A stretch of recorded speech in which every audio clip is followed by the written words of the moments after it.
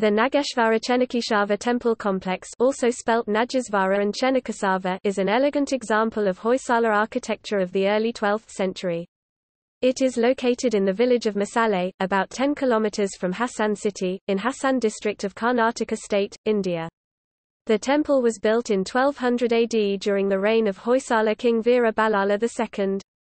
According to art historian Gerard Folkamer, the two temples that are built in the same complex, in an idyllic rural setting, form a perfect twin. This temple complex is protected as a monument of national importance by the Archaeological Survey of India.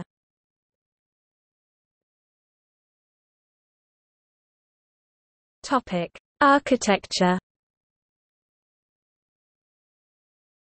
By plan, the temples are simple single shrine structures with all the standard features of Hoysala architecture, a porch entrance into a square closed mantapa or navaranga hall with no windows and a thick wall leading to the sanctum, and a superstructure shikara over the main shrine fitting the description of a ekakuta single shrine with top.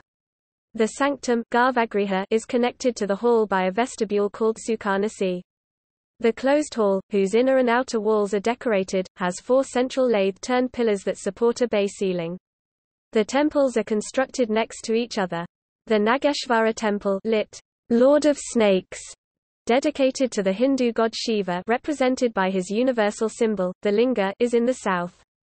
The Chennakeshava Temple, lit. Beautiful Vishnu, dedicated to a standing cult image of the Hindu god Vishnu, is to the north. Since all features are replicated in the temples, Gerard Folkamer considers the ensemble a dvikuta, 2 shrines with 2 towers. The superstructure tower or shikara over each shrine is 3-tiered tritala arpita and vasara in style. It is intact, finely sculptured and has a decorative low extension which is actually the tower over the vestibule that connects the cella sanctum and the hall. The extension tower looks like the nose of the main superstructure and is also called sukarnasi. The Sukarnasi structure holds the beautiful Hoysala crest that depicts a royal warrior stabbing a lion.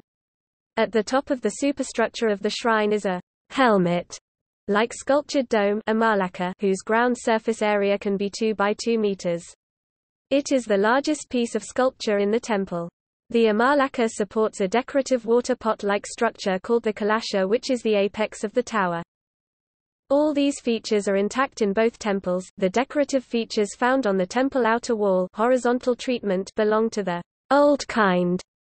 In this type of decorations, below the superstructure, an eaves that projects about ½ a meter runs all around the temple. Below the eaves are decorative miniature towers on pilasters. In the old kind, the large wall images of deities and their attendants are placed below these decorative towers.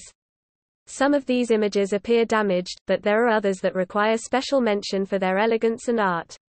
The panel images at the Nageshvara Temple have their names on their pedestals. Some of these are images of Sri Devi, Lakshmi Devi, Gauri, Maheshwari, another name for Parvati, Brahma, Sadashiva, form of Shiva, and Bhuma Devi, representation of Mother Earth. The Chennakeshava Temple has sculptures of Garuda, the eagle, Keshava, a form of Vishnu, Janardana, Venugopala, Madhava, a form of Krishna, and Bhudevi. Below these images, the base of the wall comprises 5 different horizontal moldings, one of which is a row of blocks.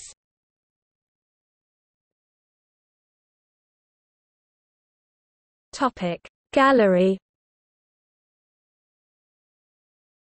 Notes